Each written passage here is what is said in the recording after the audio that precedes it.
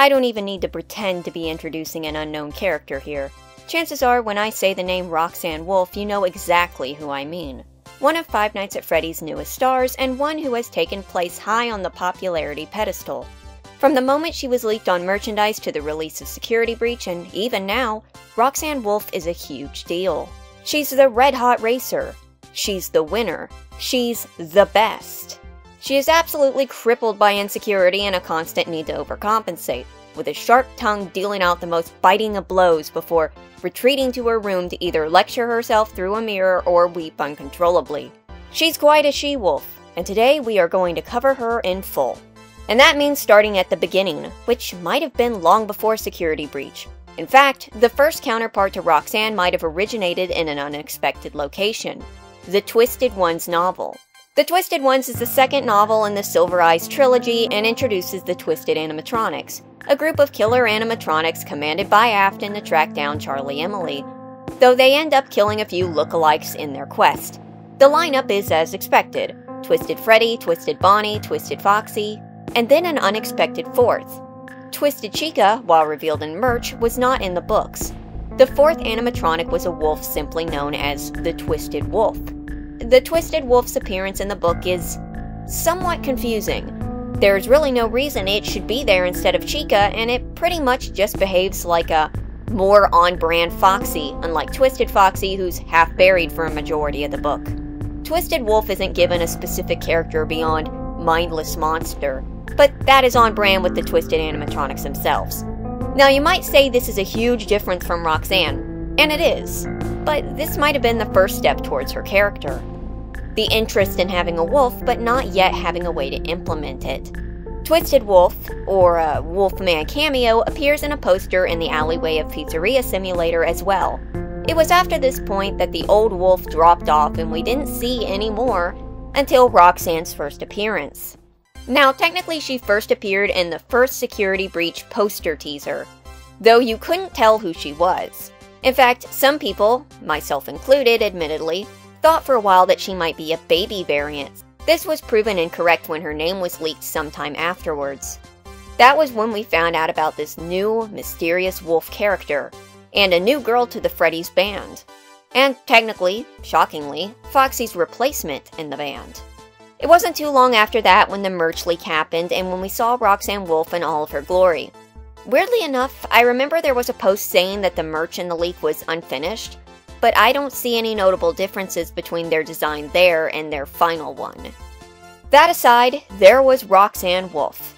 To quickly cover Roxanne's design, she is pretty much the replacement to Foxy, with a similar build, save the long hair and the puffy, fluffy tail, both of which she takes an amount of pride in. Other than that, the red molded-on clothes seem to almost resemble babies, but that could have just been due to the coloring, admittedly. People took to this new character almost immediately, and intensely. I mean, people were really into Roxanne Wolf even before they saw her in person or knew anything about her other than her name. That's one way to start a career, or the video game character equivalent, I suppose. But before Roxy's debut, she appeared in 2 side games released between then and the release of Security Breach: Freddy in Space 2 and Security Breach Fury's Rage. Roxanne only has a cameo picture in Freddy in Space 2, one of the victory poses where Freddy stands victoriously and before him is laid out the unnamed Roxanne, who seems to be a parody of Crystal from Star Fox, maybe. Roxanne's last cameo before her starring role in Security Breach was in Security Breach Fury's Rage, a game released to tide the players over before the game came out. Roxanne is one of the playable characters, her character having the highest luck. Here's one of her lines from the game. Give me a real challenge. Just don't make a rug out of me. Now, here we go on to the main event, Roxanne Wolf's starring role in Security Breach, technically her canonical debut. Roxanne Wolf is no doubt the coolest of the cool, by which I mean she's the cool one of a group that's already marketed to be the cool ones. Advertised as a racer burning rubber, one with confidence and sass to boot, and a beautiful mane of flowing hair. Roxanne's marketing advertises her as someone who loves to race and compete, and someone who sees quitting as an actual loss. Hey, I'm Roxanne Wolf. If you're looking for high-speed motor mayhem, Roxy Raceway is the place to be. Sign up today and be a winner! Nobody likes a loser. As we will see later, like Chica's marketing, this comes back in a rather ironic way when it comes to Roxy's real personality. And before I get to that personality, let me go into her physical structure and her skills to get those out of the way. Roxanne Wolf is fast. She's faster in the beta trailer than in the final game, but she is supposedly the fastest of the group, and she hunts her prey by leaping at them, sort of like Monty does, but with a quicker turnaround. Roxanne can also smell out her target, sniffing hiding spots until she detects their location. Now, I think this is just an audio cue, as I've had her smell directly above me and not find me, but it's still a cool detail. When on the prowl, she hunches over, claws bared. That mixed with the sniffing and the leaping on all fours really does portray her as the most animalistic of the group. Ironic again, as we will soon see, Roxanne pretty much has the most fleshed out personality and the most obvious sentience of the group alongside Freddy himself. Roxy has two attractions devoted to her: Roxy Raceway, a huge draw to the Pizzaplex, and the Glam Rock Beauty Salon. Roxy Raceway is a large indoor go-kart track with bleachers, a gift shop, food stalls, rentable garage-based party rooms, and even bumper cars. It looks to be the largest attraction in the Pizzaplex. Unfortunately, it won't take you long to spot all of the construction work being done inside and outside of the raceway. This is because of a little problem with the foundation. The entire thing is sinking underground. There is a sinkhole problem and cracks are appearing in the track and on the concrete. This is, needless to say, a huge problem. Not just because this attraction holds so many weighted items, but because if everything collapsed at once on a day when people were in there, the casualty rate would be massive. And I say casualties because the pit beneath Roxy Raceway is deep, and the attraction is filled with plenty of sharp metal pieces that will fall on and crush people. This is why I get onto the whole underground pizzeria thing so much, because while I think Fazbear Entertainment is negligent, I have trouble believing a company that big would be stupid enough to put one of the most weight-demanding attractions over top of the massive sinkhole without so much as filling it up. It's baffling. But I digress. So Roxy is apparently a good racer. We don't know if the animatronics go-kart, but there are models for the go-karts painted for every animatronic, including Sun and Moon. A pipe dream, but I like to imagine the animatronics just all go-karting around the Pizzaplex on their off hours. The other attraction is the Glam Rock Beauty Salon, which is just what it sounds like on the tin. It's a beauty salon inside of a canyon and highway-themed room, with a playground out back and a photo shoot set up where you can get pictures with Roxanne herself. Or perhaps just a plushie of her.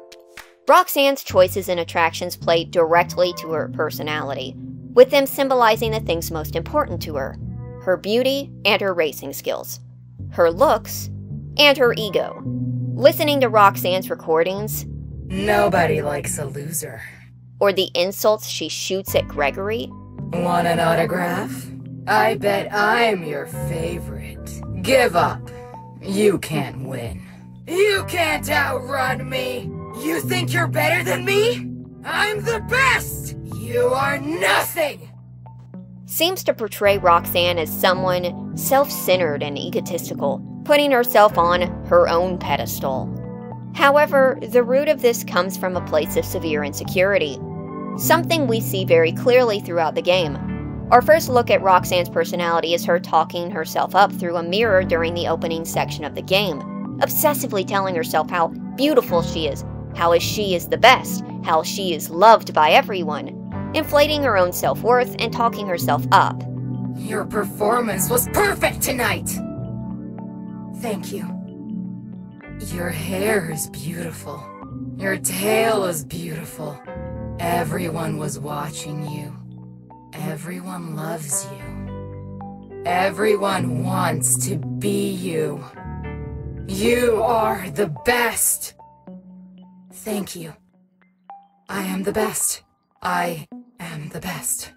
Yet the next time we catch her in this position, after she fails to capture Gregory, she has completely crumbled, weeping, insisting that Gregory must be cheating.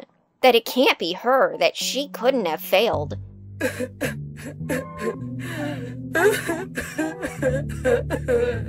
I'm not a loser. Why? Why? It's not your fault. That kid is just lucky. It's not fair. He must be cheating. Don't be a loser. Get back out there! She then snaps at herself to pull it together and press on. And she does. Also, if Freddy walks in at this time, she snaps at him to leave, to which he says, I'm going, I'm going. Who's there? Freddy, get out of my room! Though I've never gotten that audio track to work, I just see the subtitles. This is weirdly enough the only interaction we see between the bandmates. But back on track. See, Roxanne's got a huge ego, but it's fragile. To the point where the slightest knock, her not being able to find Gregory when nobody else could, sends her spiraling. Her self-worth is managed by a constant stream of praises, and without those, she will buckle. Though I should say here that I don't condone her behavior, telling a child that no one will miss him. Nobody will miss you. Non-subtly implying that she's going to do him severe harm is inexcusable.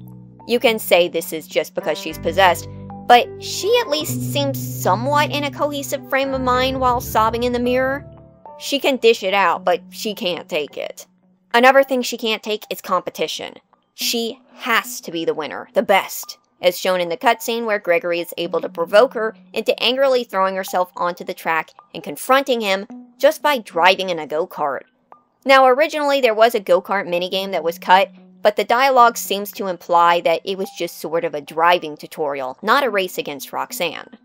What I'm getting at is that it's possible that in maybe the earliest plane of the game, that you were supposed to either beat Roxanne in a race or maybe have her chase you. It's unclear. While her current defeat is quite anticlimactic, it is an appropriate testament to her out-of-control ego that she's so sure of herself that she's willing to throw herself in front of a cart moving at full speed and seems shocked when the attempt to turn out of the way leads to it careening at her. Roxanne Wolf is a hot mess. And unlike Chica, whose borderline self-destructive tendencies involve herself, Roxy makes it everyone else's problem. Sure, she cries in private, but she is more than willing to lash out with the same insults that we know would break her. Though, as I just said with her defeat, perhaps there is an amount of self-destruction here. Pride comes before the fall, and it's hard to say anyone falls harder than Roxy does. My face! My face! My face! Well, maybe Monty. What happens in-game is that Gregory leaps out of the car and it crashes into her, and the two fall into an underground segment beneath Roxy Raceway. The cart landing atop her and crushing in her chest and face, her eyes dangling loosely in her head, ready for the harvesting. Her hair? Ruined. Tail? Ruined. Face? Totally deformed. Weirdly enough, this accident also leaves her burned. I think this is a mistake, as later on she passes through fire and there's actually a burning endo model of her unused in the game. So maybe the initial plan was to have her disintegrate more and more as she's hunting Gregory. That would have been really cool, but I can see how that might have to get cut. But there is something that breaks down over the course of the encounter, and it's Roxanne herself. If you thought she was balancing on the edge of collapse before, this is the turning point. Now damaged severely, her face scarred and her looks gone, Roxy's mental state seems to fully cave in. While before she had issues but was still in a somewhat cohesive frame of mind, such as snapping herself out with a pep talk or sobering up to kick Freddy out of her room, she is now in complete turmoil. She wanders around sobbing and crashing into doors in fits of anger, flipping back and forth between denial and panic. I am still beautiful. I just need a little work done. This really is the worst possible outcome for Roxanne. This fate correlates with her one weakness, not the shattering itself, but the after effects. But let us not forget that in the end, this fate was of her own doing. You may argue that Chica's shattering was due to Gregory taking advantage of her own weakness, but Roxanne pretty much had no benefit to jumping in front of a moving cart. She did so because she's the best, she's the greatest, and carts will stop for her, and if they don't... Let's talk about Roxy's lovely eyes real quick. They're beautiful, and also a bizarrely overpowered upgrade. While not seen in the gameplay, as it would be impossible to avoid her, Roxanne can see through walls, and in a message, has been noted to be spotted talking to staff bots through the walls, in front of customers. The assumption is that this might be to help her out on the racetrack, but like with Chica's upgrade, it's led to staff complaints. With Roxy's eyes, Freddy can spot prize boxes through the walls, both open and unopened. A useful upgrade, but not beneficial beyond that. After Gregory takes her eyes, he attempts to leave, only for Roxanne to get back up and tackle through a door in pursuit. She's been blinded, obviously if she doesn't have her eyes, and now proceeds to stalk Gregory based off the sounds he makes. I can hear you! I can still hear you! Though she's close in pursuit, and he must use her unabashed tackles to clear the way for him to progress. A quick side note here, but I had this awful glitch where Roxanne could still see me even though she was technically blind. This was supposedly patched out, but I haven't played that section since then, so I'm not sure if it was fixed or not. Roxanne pursues Gregory into a burning room that, for the life of me, I can't really figure out if that's what it's actually used for. Like, I think it's some sort of furnace, but they're stashing items in here, so it's possible this isn't actually supposed to be on fire and maybe was supposed to be triggered by the wreck. Like I said earlier, there was a planned burning model, but it went unused in the game. Gregory escapes Roxanne, and this is the end of her tenure in Security Breach. Yes, she appears in the final boss, but not much happens there. So, what is next? Well, Chica's coming back in ruins, so Roxanne might, though I kinda doubt it. Being a DLC, I wouldn't be too shocked if the enemies are just Chica, Red Eyes up there, and probably Afton or Vanny. But there is a possibility that Shattered or Ruined Roxanne may get an appearance. After that, it's unclear, though it's possible with her popularity that she will appear again, maybe in a new model. As for the books, Roxanne has a few background roles, but nothing significant. Funny, it's called Tales of the Pizzaplex, and as of now, none of the main Pizzaplex animatronics have had significant roles in any stories. Save, arguably, the hologram of Moondrop. And yes, he is called Moondrop in that story. She doesn't appear in the upcoming Clown merchandise line either, so I suppose this is the end of the line for Roxanne. Not too surprising considering that this was really her debut game. In all likelihood, we will see her again. Yet, I've gotta say that other than Glamrock Freddy, Roxanne is the most complete of the animatronics, at least in Security Breach. In fact, I would argue that she has more of a complete story arc than Freddy does. I know that might sound weird, but there's a basic but fitting step-by-step plot to Roxy's story instead of Freddy's. Roxanne is introduced in the beginning to be building herself up by talking to herself, propping herself up. And then later we hear her insult Gregory, not even hiding her animosity towards him. This builds her up to be someone prideful and cruel. Then we see that intimate moment of her in her room and realize this comes from a place of insecurity. If we read into it a little deeper, we could maybe even take from Roxanne's swift dismissal of Freddy that she would probably not accept help from others. This would line up with her quitters and losers mentality. While she doesn't say it exactly, she might even see her needing help as a weakness. We learn in a note that she is also harshly competitive, which mixed with her pride leads to her bizarre accident. And she's brought full circle as she faces her biggest fear and loses her most prized possession. Not her eyes, but her looks, her perfection, her self-image shattered in an instant when it already stood on such shaky ground. I won't say it's a complete story as we don't yet know the end of it, if there is one, but it has more of a clear flow, a cause and effect to it, an Aesop, a tragedy, admittedly. And that's the story of Roxanne Wolf and how she is her own greatest enemy.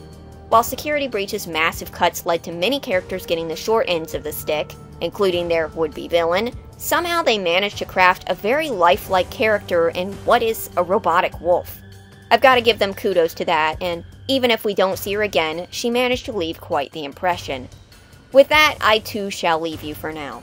Thank you for watching.